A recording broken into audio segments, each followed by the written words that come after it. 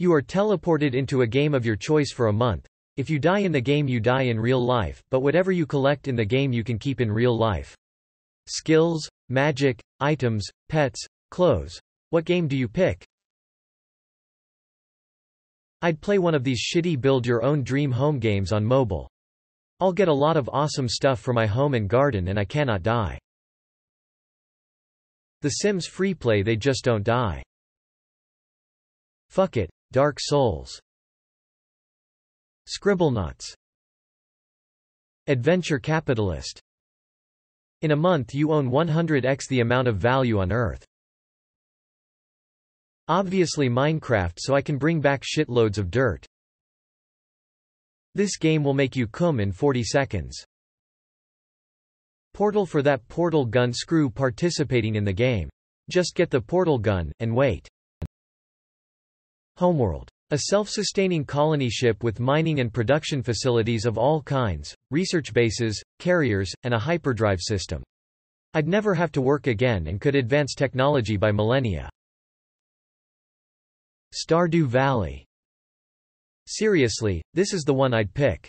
You get a free house and a farm and you can't die. Just wander around and pick up random stuff and sell it for cash.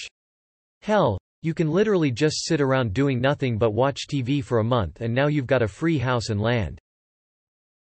You can have friends, too.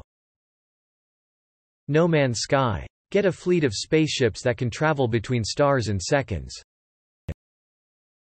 Adventure Capitalist or freaking Cookie Clicker. Why stop at one grandma? Minecraft. Coming out with multiple cubic meters of pure gold and emeralds, and the strength to carry them? I'd be a god. Goat Simulator. Nintendogs.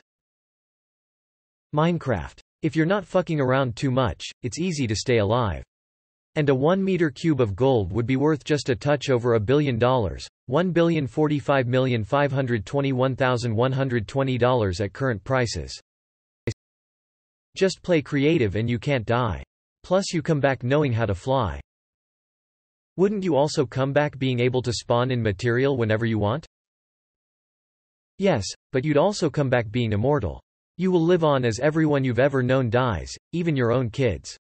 At some point you will have done everything you possible can. You will live on for billions of years as the sun dies and kills our solar system.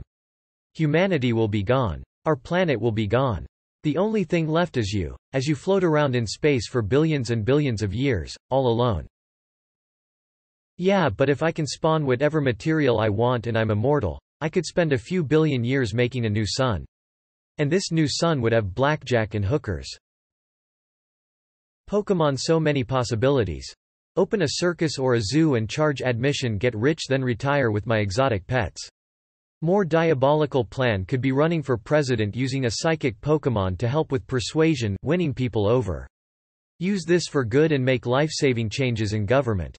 Be able to travel without buying plane tickets or spending hours in transit. Instant teleport. Plus people don't die in Pokémon, so win-win. Change your name to Ash Exotic Edit. Thanks for the gold, I'm gonna buy myself some new fancy legs. Second edit. Thanks for the I'm deceased. I feel like Carol Baskin's second husband. Thanks for the platinum too, I'll hang it on my eyebrow. Gary fucking Baskin. Sims, fuck it, I can get myself a hot wife and the best looking house and be rich as fuck. She only speaks in gibberish. Yay, but the woohoo is great. Lego Worlds. Even if the studs and items don't become real, when I return, I'd still have a bunch of Legos. Also, low risk of dying.